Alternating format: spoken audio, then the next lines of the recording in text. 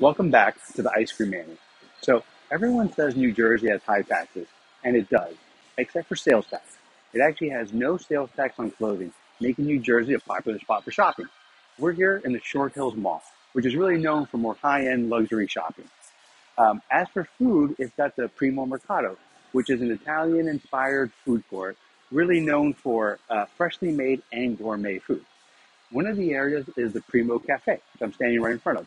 Here they make their own gelato on site. Let's go in and give it a try.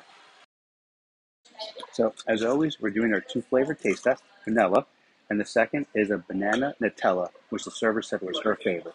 I'll come back with my final rating and review. So I just finished my gelato. Um, First off the flavor, I really like the banana Nutella flavor. I thought the vanilla had a slightly unusual, still good, but unusual vanilla flavor. The the vanilla one was actually very creamy, which I liked. The banana Nutella one wasn't as much, and they were both a little bit lighter than I normally like in a gelato. But all in, I would give the Primo Cafe in the Short Hills Mall a 7.5. It was a good gelato, and definitely worth a stop if you're in the mall. So thank you for listening. As always, please remember to comment or like below, and feel free to suggest any other place that we should review next on the Ice Cream Man.